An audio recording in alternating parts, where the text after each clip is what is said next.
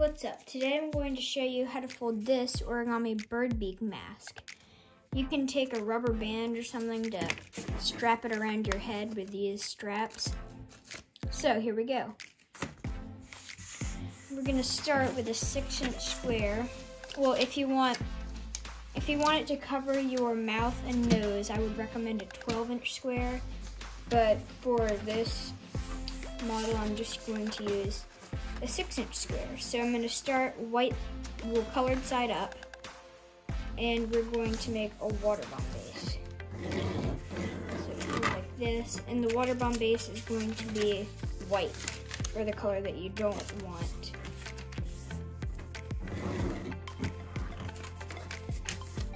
So here we go.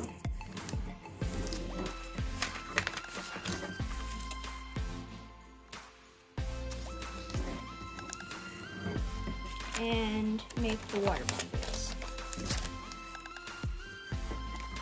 Now what we're going to do is we're going to hold this, and we're going to pull this out and shift it and fold this edge to here, turn it over, and fold this edge to here,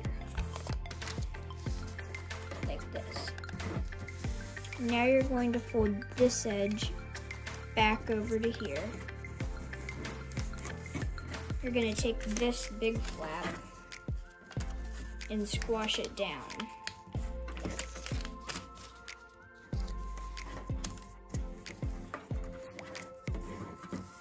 Now we're going to take this flap, fold it to here, and fold like this, and then squash this. So we should have this shape.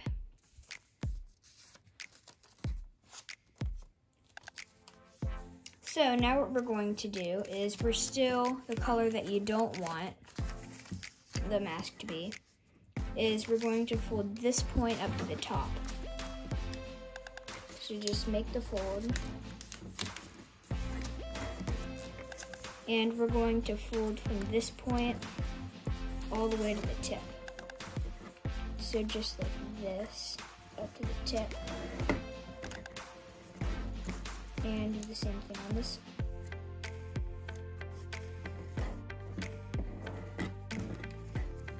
And now we're going to fold it down and turn it over and repeat on the other side.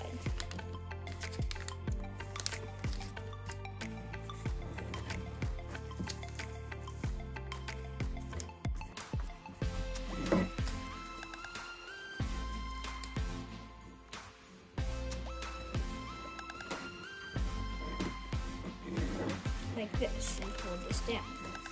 Now turn back over, and we're going to make a fold from this point to this point, and just shift it like this. And then we're going to collapse it down and fold this up. So it should look like this. Now do the same thing right here, and on the other 3 flaps. Turn it over, and you're gonna keep it folded up just to make sure that crease is there.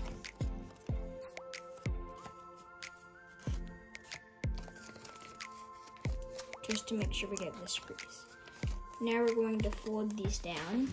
Okay, so now what we're going to do is we're gonna fold these edges to here, turn over, and fold these edges to here, like this. And we'll unfold, turn over, and unfold. Now we're going to open up the model and press in this center point and make these folds mountain folds, like this. And right in here, what we're going to do is we're going to layer each thing. So put this flap down in there, then do the next flap, like that. Then have this flap from this side and like this. Now what we're going to do is we're going to open it up, open up the model.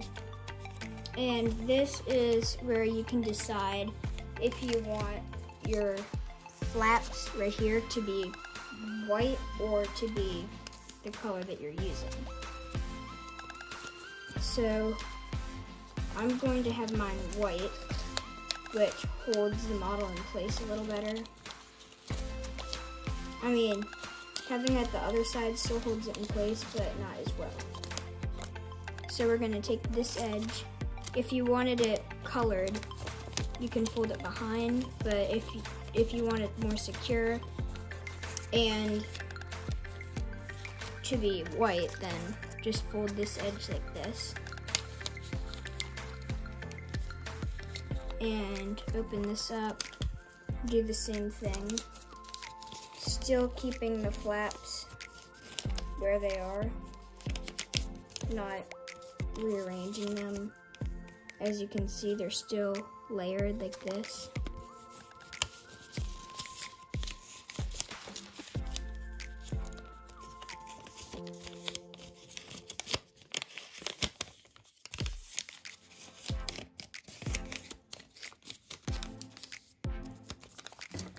And you can flatten.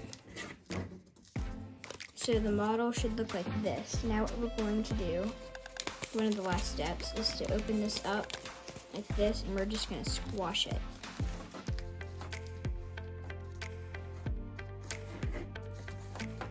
Like this. And that is to get, when we squash it back in the other direction, it provides some 3D structure like this. Now, you're going to fold this flap behind between this point and this point.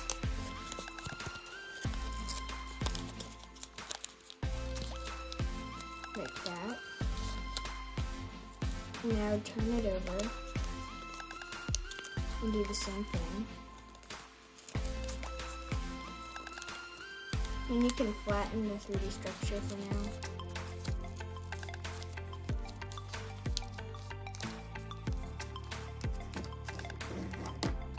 Like this.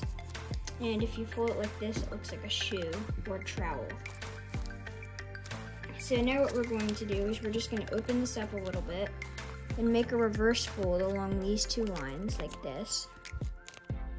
And tug it so it's snug. And do the same thing on this side. Tug it. And then you can squash it in this direction and then get that 3D structure in there. And that is the Origami Bird-Beak mask. Thank you so much for watching, and see you in the next tutorial.